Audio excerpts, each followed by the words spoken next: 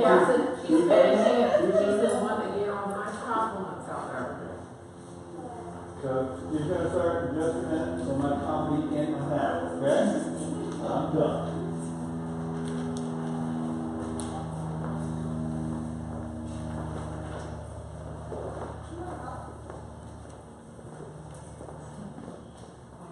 Yes, he needs some help if someone can help him. I'm sorry, I just like to bother Jesus.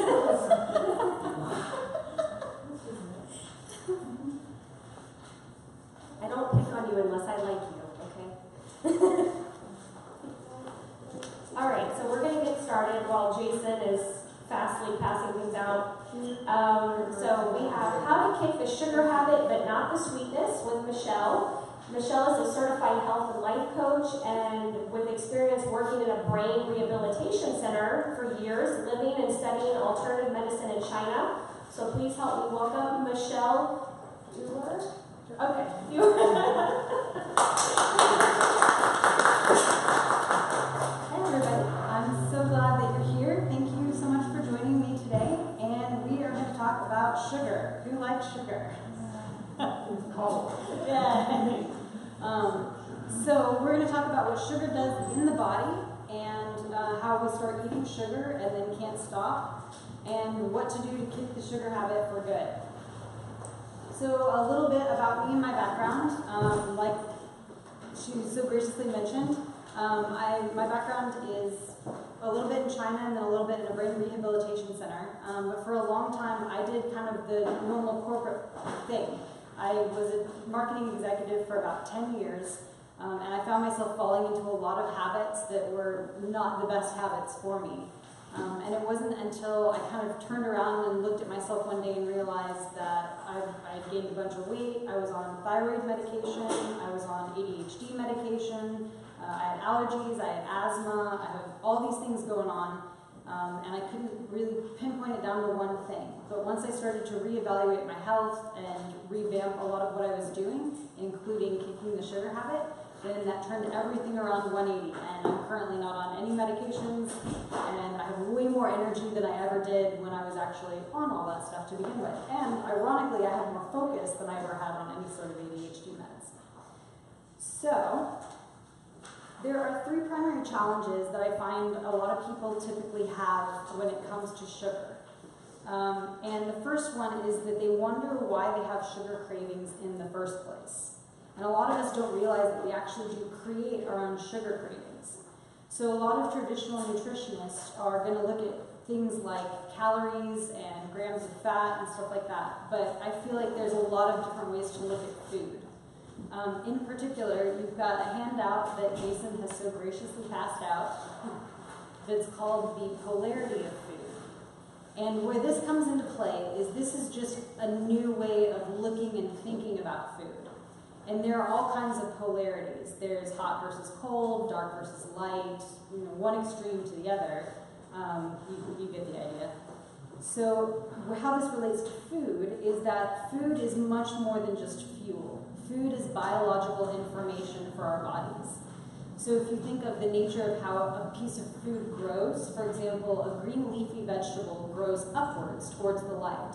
Well, a green leafy vegetable typically has a lifting kind of energetic property or quality to it.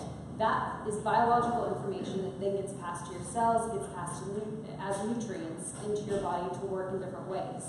If you're eating something that is like a rooted vegetable, so say a potato or a squash or something that lives and grows in the ground, then that's a much more grounded energy. What happens is that then we also have different activities that cause us to reach for something that gives us kind of that buzz or that energy kick.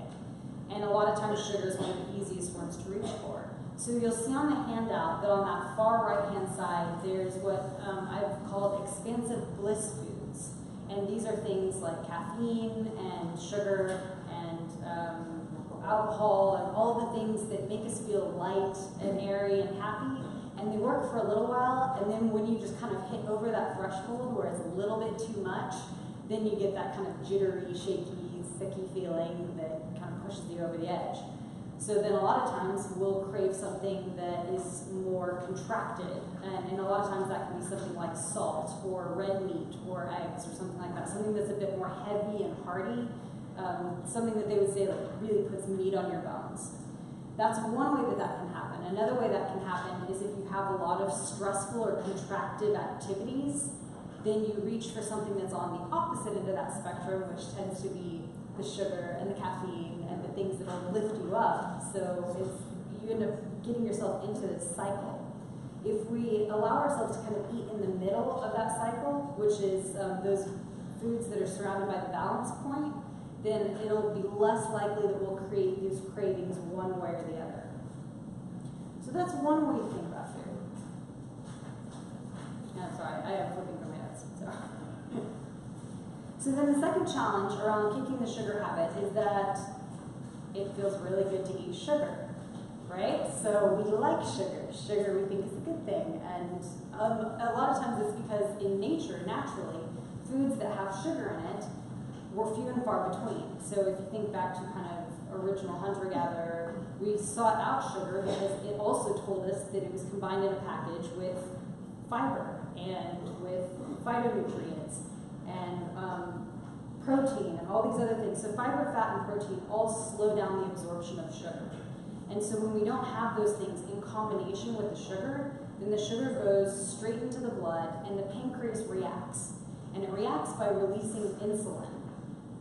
Problem is that because we're in a society where we've had a lot of exposure to foods that do spike our insulin so much, so often, our bodies become really good at overreacting to insulin production. So if you send your blood sugar on a spike and you're at the top of a roller coaster and then it starts to come down and crash because your pancreas actually secretes too much insulin. Our pancreas has gotten way too good at doing its own job. So it actually pushes too much insulin. So instead of bringing it to this balance point here in the middle, it actually sends it crashing and dipping down. And that's when you experience that sugar crash after that sugar high. And what do you crave in the middle of a crash? More sugar. Funny how that works out. So to the body and the brain, that is an emergency situation. And part of the reason for that is because your brain uses up 50% of your sugar at any point in time, at any given time. So when you're going through this huge sugar crash, your brain actually thinks this is an emergency situation. And so it's trying to overcompensate for that. So what happens is then insulin is tasked to take all this excess sugar that's now floating around during the middle of this crash to different parts of the body. But if it gets to these places and it sees that the fat cells are already overloaded with sugar, then it doesn't really have another storage facility to put the sugar in. So the only other places it can put the sugar are either in the brain, in the blood cells, or in the muscle tissue. And all of these receptors end up saying, okay, well, if you've already maxed me out, then where else am I going to put the sugar except in the fat cells? And so then they build more and more and more until eventually we find ourselves feeling sluggish and filled with all the toxins and the toxic reactions from the sugar, and they all get stored in the places where we definitely don't want them to be. The other problem with that is that when there's all this excess sugar that's stored as fat, it prevents your body from turning on something called glucagon. Glucagon is what's needed to basically unlock or open the fat cells so that the lipid proteins can get out of it, or so that the lipids can get out of it so that it can actually reuse that or transform the body in different ways. I don't like to say or tell people to lose fat, because what happens when you lose your keys? You try and find your keys. So if you tell your body, oh yeah, I want to lose weight, you're actually going to end up looking for it again, subconsciously or unwillingly, whether you want to or not. There's a process called transdifferentiation, and what happens during transdifferentiation is that the lipids, after they're released from the cell itself, that shell of a cell actually attaches, usually to the inside of an artery or something like that, but it mimics the same structure as a stem cell, which means that depending on the biological information that you give to that cell, you can tell it to turn into whatever you want. It can turn into muscle, it can turn into brain tissue, it can turn into bone. So there's a way for us to use that to our advantage, but we need to get away from this idea that we're losing fat, because then we're essentially telling ourselves that we're losing a part of ourselves. And the subconscious mind does not respond to that well at all. So then the third challenge is that if you're not happy in one area of your life, and it doesn't really matter what area of your life that might be, it could be stress from work or from family, or even just when it's kind of a gloomy day outside, a lot of times it's easier to turn to a coping mechanism like sugar or caffeine or alcohol or anything else. But if you take a step back and you try and ask yourself where those triggers are coming from, a lot of times what you're really craving isn't necessarily food at all. So one of the exercises that I do with a lot of my clients is I'll ask them, okay, do you ever go to your fridge and stand there and look into the abyss? Because I know that I've done that probably about 20 million times. Well, if you're looking into the abyss of your fridge or your pantry or whatever it is, and nothing really jumps out at you that says, oh yeah, I'm really craving that. If I eat that, that's really going to satisfy me. Then chances are you're not actually craving food. So what I suggest is to make what I call a nourishment menu, which is where you think of all the things that give you joy or make you happy. It can be something like playing with a puppy or taking a walk or taking a bubble bath, whatever it might be, and literally make yourself a little menu of all the things that you love and put it on your fridge. And the next time, if you find yourself going to the fridge and nothing jumps out as being satisfying to you, then take a look at that menu and see if anything jumps out from there. Because chances are there might be something in that menu that is actually what you're craving. But besides those challenges, here are some of the primary solutions that I use to help people kick the sugar habit. And you don't have to actually write these down, because Jason has all of these on a cheat sheet for you that he's going to hand out. And if you don't mind that blue sheet that he passed out to everybody, if you could just fill out your contact information and then turn it into him, and then he will give you the 7 solutions cheat sheet. It just makes it easier so you don't have to jot it all down. And if you'd like to receive weekly emails from me, or even if you're interested in doing like a little trial session or anything like that with me, there are 2 little check boxes at the bottom of that page, and that's just what that's for. But I do little tips and weekly tricks and stuff like that each week, so if you guys are interested, then please check the box. So the 7 solutions to cure sugar cravings. First thing is to check your beverages. So sometimes sugar cravings are actually a sign of dehydration. And that's one of the easiest ways to get confused when it comes to hunger, is because a lot of times we are so water deficient and we're so oversaturated with food availability that we don't really always tell the difference between when we're hungry and when we're thirsty. So I would say check your beverages first and make sure you're drinking enough water.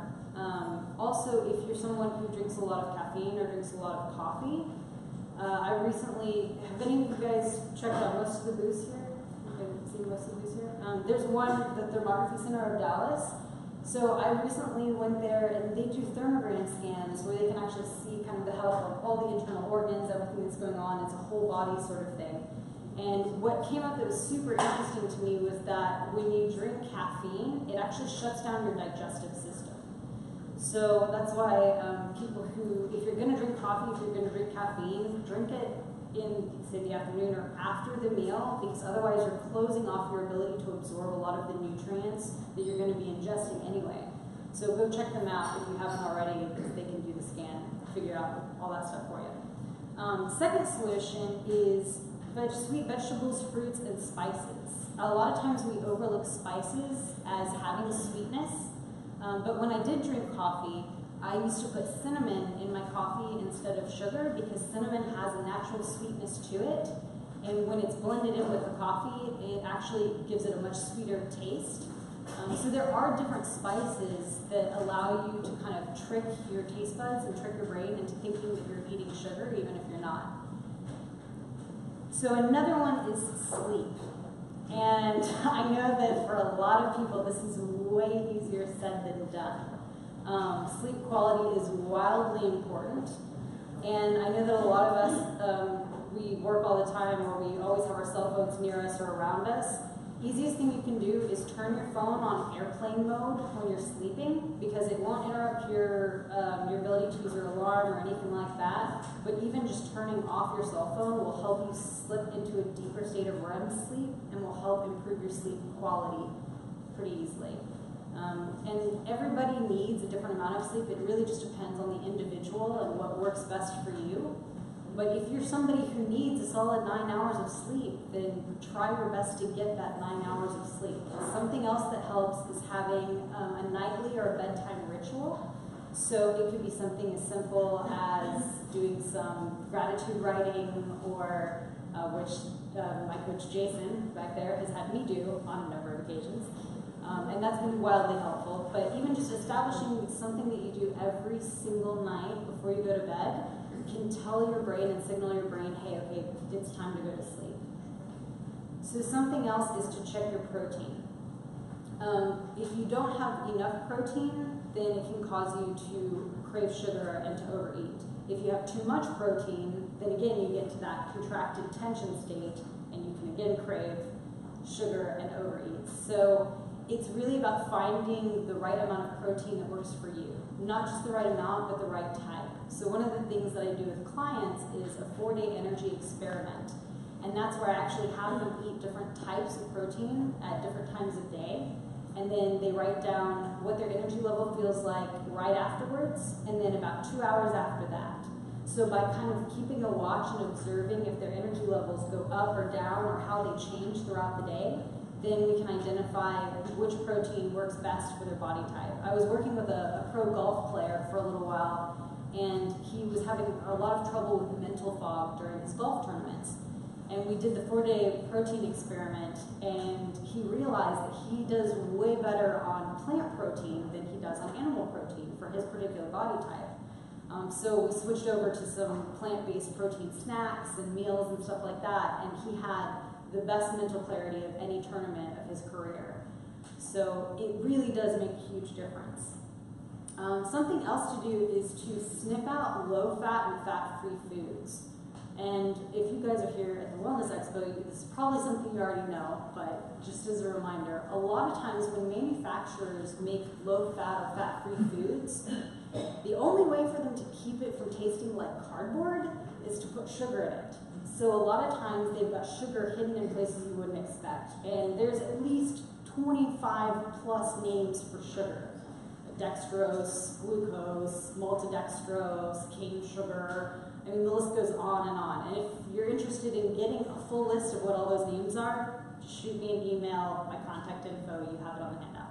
And I'll send that over to you. But it's amazing how much sugar they hide in places. So a lot of times what's considered a full fat food option is actually still going to be a better option because it's not loaded with chemicals and sugar.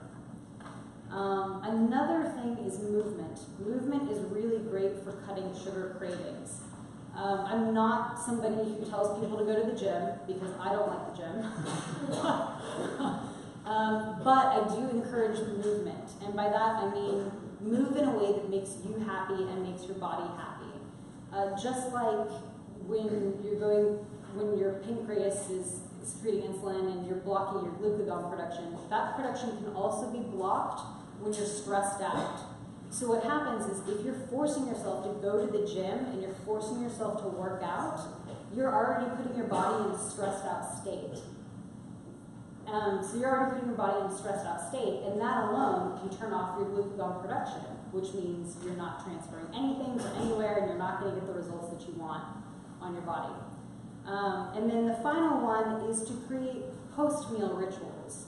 So doing little things like if you realize that you're starting to get full, but you have a tendency to just keep eating, if you take your fork and knife and cross it and put it over your plate.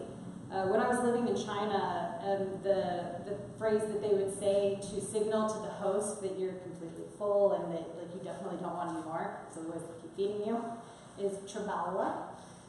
So I still use that today. A lot of times if I'm eating a meal and I realize I'm getting full, I say out loud to myself, I say, Chihuahua, because that tells me that I'm full and I don't need to keep eating. So those are my 7 tips and tricks. And I think I'm almost out of time. I have 10 minutes. Oh, awesome. I have 10 minutes. I have time for questions. Open floor. Does anyone have any questions? A good plant-based protein, something like quinoa. And actually, honestly, you can Google, if you just Google plant-based proteins, there's a ton of them. Yeah, there's a whole list. Trying to figure out what protein works best for your body. Do you just kind of monitor your sluggishness or your how much energy it gives you after you eat it? Or? Yes, I'll make a little like chart, and so say you put a column here, and you say breakfast, lunch, and dinner, and then jot down what you ate, and then next to it have 2 boxes. Have one for immediately after, and have another box for 2 hours later. Just set a little timer on your watch or your phone, and then literally just make a little arrow up or down is the easiest way to do it if you're in a rush. And then you can go back and you can say, oh yeah, when I ate that, my energy went up, and it stayed up even 2 hours later. Okay. That would be considered a high energy food for you. So, I mean, some people eat more proteins than others. Like, so I now eat dairy, but I used to be vegan. I basically was born that way, much to the chagrin of my parents. But so would I do the same thing with different vegetable proteins and try different ones and see if, because they're not all the same and everybody's body, I guess, reacts to it. Okay.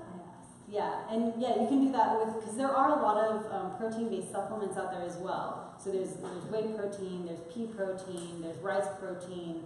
There's now a lot of protein options, and it really is, you are your body's best authority.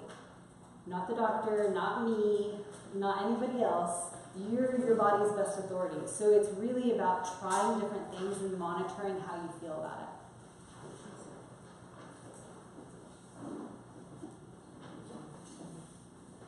So, you work in brain rehabilitation.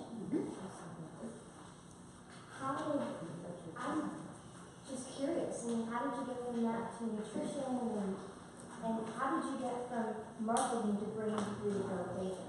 So what happened was I was a marketing director, and I was actually hired by a brain rehabilitation clinic to be the marketing director.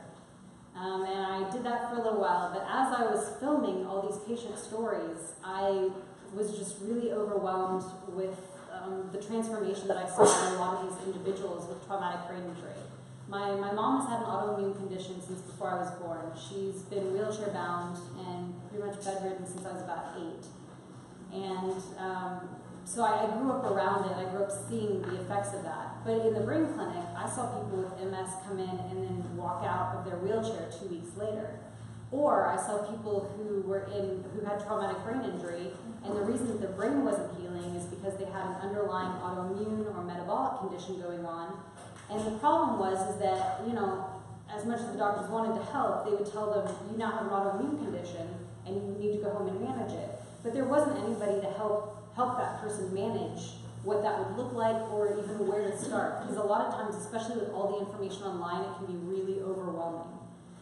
So I went to the head of the clinic and the board of directors, and I said, look, I pretty much automated your marketing. You don't really need me anymore. I want to help the patients. Will you pay to send me back to school and so that I can go get certified as a health coach in advanced nutrition and then start working with patients? And they agreed. And so I started working with patients in the clinic, and then after that I just continued working privately. So which brain clinic was? We were in an accident, my daughter had brain trauma. It was Cerebrum Health Centers. Cerebral? And is that here in Texas? So they tried to switch over to insurance, and because of the nature of the way that healthcare is working currently, they had to close the clinic. There is a very, very similar clinic with a lot of the same doctors that's in Denver, Colorado called Revive. And they do a lot of really, really cool work. I can tell you all about it afterwards if you'd like. Or just email me and I can put you in touch with some of the doctors I know and stuff like that. What about, it's really the only time you can think of sugar is immediately after you have lunch or dinner. Is that because it's something that you've always done? Is it a habit or is it? Well, that's why I'm asking, because when I grew up, after every meal except breakfast, we had dessert. So the minute I finish my lunch, I'm not even hungry, but I'll sit down and eat my lunch or my dinner, and I want that sweet. I don't always let myself do it, but it's like, where is it?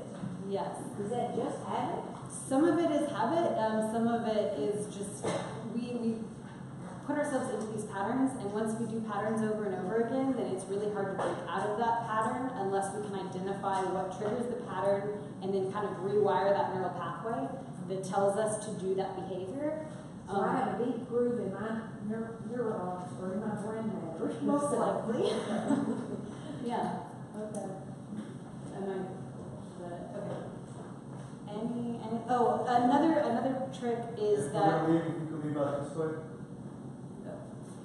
Another trick is that if you really can't stop eating sugar and you really need something really sweet, brown rice sugar is going to be the best substitute.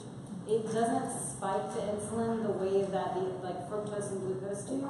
And I know even a lot of dentists and stuff use that to get kids off the sweets and stuff like that. So really, brown rice syrup or brown rice sugar, if you need a sweetener, then that's the best one to use. What about stevia and what about monk fruit? Yes, stevia and monk fruit are my other two favorites. Yeah, even organic raw honey on occasion, just because. But that one I like to use for allergies, especially if it's local honey. I have a friend from